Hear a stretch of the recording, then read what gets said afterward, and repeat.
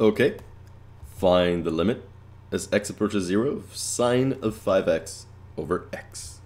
And before we even get started, I will remind you of something we'll take as a given.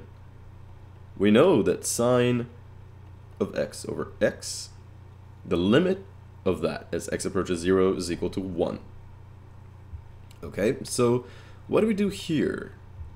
Well, we're going to get started by just multiplying top and bottom by 5.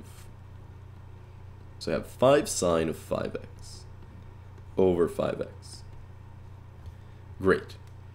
Now, of course, I want to make this look like that as much as possible, essentially.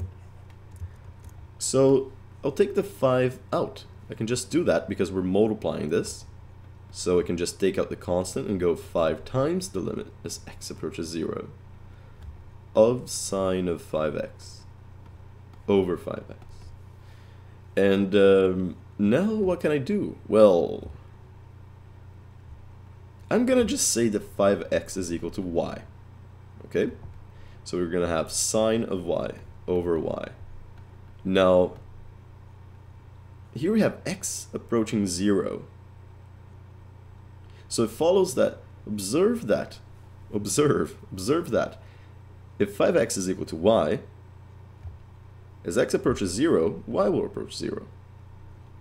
Does that make sense? After all, if we plug in a 0 here for x, we're going to get 0 for y.